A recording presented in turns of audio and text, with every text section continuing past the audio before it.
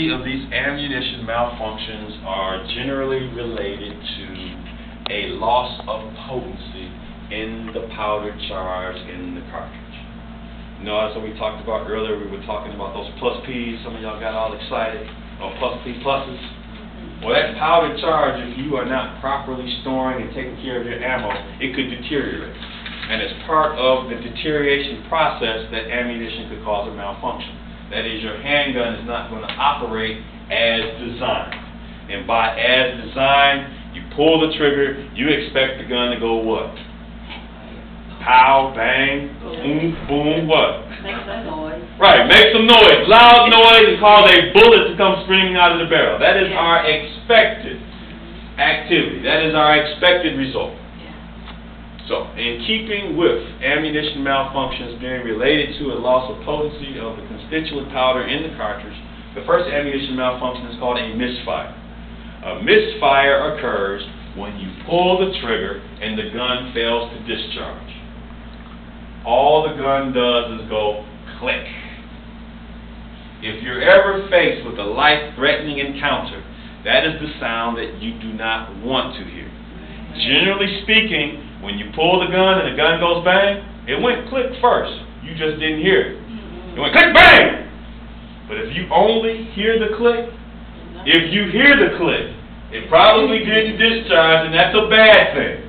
Because that powder charge in that cartridge has completely broken down, such that when that primer ignited or tried to ignite the powder, it didn't happen.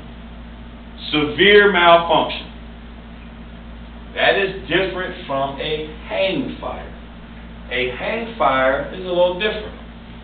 A hang fire occurs when you pull the trigger and the gun goes click, and you hear it go click. And then all of a sudden you're like, wow, my gun didn't discharge. I wonder what's wrong with it. Maybe I can look down the barrel and see if there's a bullet still in there. And then the gun discharges and goes bang! Yeah. And you just shot yourself in the face. It happens every year, about 4 or 5 times. They had a hang fire. There was a noticeable delay. So, as a recap, if you pull the trigger on a handgun and you hear the gun go click, do you have a hang fire or a misfire? We have a hang fire with a click. At the exact moment it goes click, do you know what you got? No. How would you know? Exactly. And then that means that you would have to do what to find out? Wait around. You have to wait, yes. And your manual, your operator's guide will tell you to wait 30 seconds. So if you pull the trigger on your handgun and it goes click, you have to do this. Keep it going. What's this? Nope. What's this? Put it in the face. For the record, your face is not a safe direction.